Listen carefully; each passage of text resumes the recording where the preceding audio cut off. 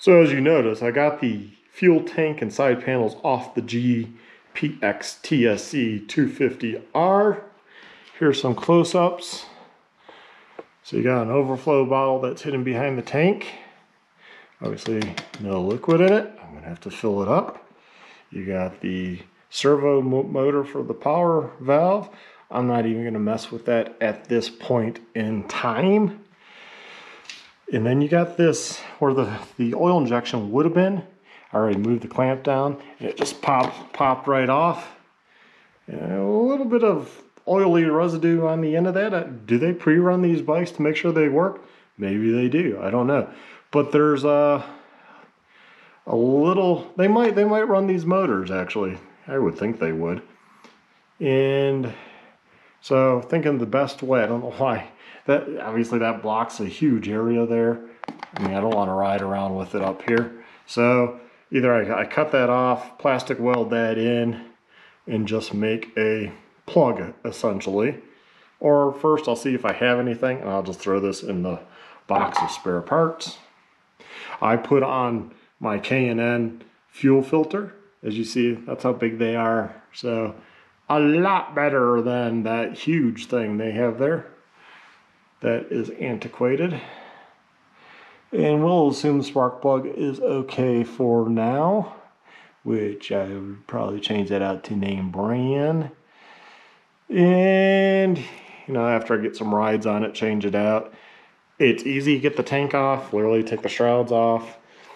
And it just sits on with one 8mm bolt onto this cushion thing. You just pull the tank right off, and obviously lines get disconnected. Well, mainly because the bike's new, but disconnect your line from the petcock. And there you have it. And let's take a look at the other side, because there's something of interest over here. You got the fan, spark plug, you got your radiator hose, you got something that it looks like a thermostat, but there's a blade connector, but no, I saw no blade connectors that were that big, so I don't know. Everything else looks like it's plugged in. So maybe when they did revisions, that's not being used, or maybe it can be used. I don't know. So let me know if you know. And what else is there? Regular rectifiers right here mounted, which it's huge. It's a huge regular rectifier. Change that out with a Trail Tech one and not take up so much room. But for now, we'll use it. And here's the front of the radiators. So shrouds hook with a bolt here, a bolt there. I believe just one on top and a sliding clamp spot. You know, you slide the plastic on. So if you're trying to pull, don't pull hard. I was like, what's getting caught?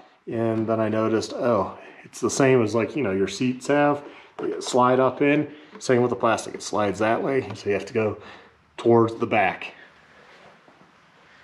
I'll show you on the plastic. See, right there? So you got your front radiator spots there, and then 8mm up on top. And then it looks like in the back, it just goes in like that into a slot.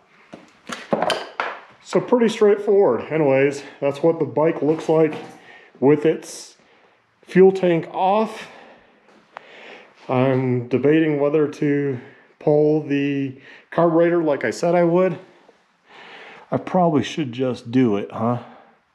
It doesn't look overly bad to, well, these wires are kind of in the way, but otherwise it doesn't look horrible.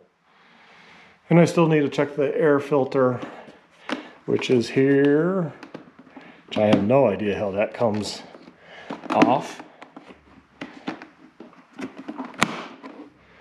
So I'll have to figure that out too. How does the cover for the filter come off? I would think it just snaps. Well, I'll have to figure it out. So anyways, that's what the bike looks like with its tank off. Thanks for watching. Have a good one and stay well, my friends.